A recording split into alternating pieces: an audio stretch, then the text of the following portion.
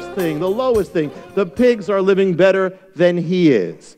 And we think of the story of the prodigal son, it's about the prodigal son, but it's really not about the prodigal son. It's about the father of the prodigal son.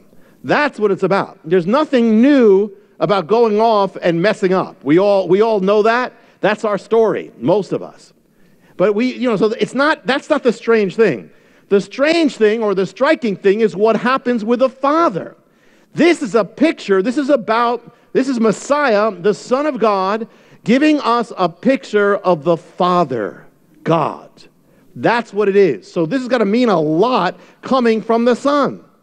So it says when he came, he was all ready to come to his father and say, he realized, I got no rights, I have nothing, I'm not even worthy of being called my father's son anymore. I've messed up everything, I've taken everything he gave me, I dishonored him, and so I'll come back and I'll ask to be a slave of his, a servant of his, not worthy to be called a son, because at least then I'll have food. He comes back, he makes his way back ready for whatever the father is going to do, and the father may never even accept that. The father should be so mad at him. And yet, when you read that, it says, he came back, it says, so he got up, verse 20, came to his father, but while he was still a long way off in the distance, his father saw him and felt compassion for him. And he ran to him and embraced him and kissed him. The word in Greek here, the father being moved with compassion, the word is splangnizomahi. Everybody quick. Splang. We believe it's linked to the word for spleen, and it means from deep inside. It's like we talk about the heart. They talked about other things in the same way. But it means that deep within him, deep, not just compassion, deep, deep, deep compassion, feeling love so strong on his son when he sees his son again. You talk about all theology that people teach. Well, this is better than most theology. It's right here. It's the heart of God. This is the real heart of God. In the prodigal son, the story, the father is the one who initiates the love, not the son. He goes to his son. And one of the things says to take it, because we're going to look in two realms. One is for fathers and the other is for all of us about the father. But fathers, it means that your role is to initiate love.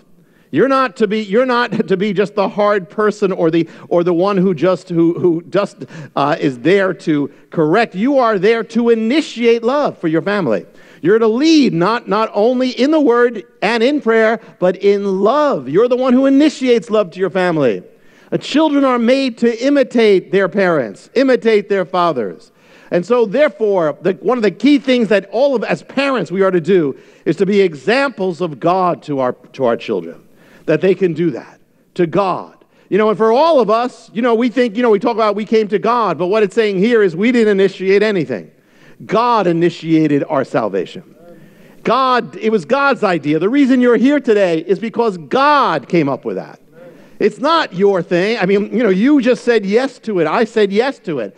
But it's God who came up with that. Sometimes we live our lives as if God is just a passive, king in the sky or the genie in the sky that we come when we need help and we're doing our plans. It's God who's planning. It's God who's initiating. It's God's idea that we're saved, that we're here. And every time you fall, it is God who will initiate his love to you. You fall and say, I don't know, I don't even want to go to God. You go away. You walk away because you messed up. And that's the thing. That's when God is coming. You think you're not worthy to approach God, but God is already approaching you. We did not come up with love. You worry about your salvation, and not that there is a holy, reverential fear and soberness that you won't want to step outside. You don't want to mess with sin. You don't want to chance that. But remember something to give you some peace. Before you were worried about your salvation, before you even cared about salvation, God was the one who came up with it. So God is the one who cares more about your salvation than you do. God initiates. It's our part to let God's thing happen. Our salvation, it's the only faith in the world that's not about trying to go to God. It's about God going to you, coming to you. And one of the best things we can do is let God, it's about letting God have his way. Because he's already initiating it. He already has blessings to initiate in your life. but it's for you to let it happen. That's it. And so notice here what happened. It says he saw his son. Now he could have just stayed there. He could have maybe take the initiative to walk. It doesn't say he walked. It says he ran. Now every word means something here. He ran. That's the picture of God. Because you don't usually picture God running. Some of you can barely picture God walking to you.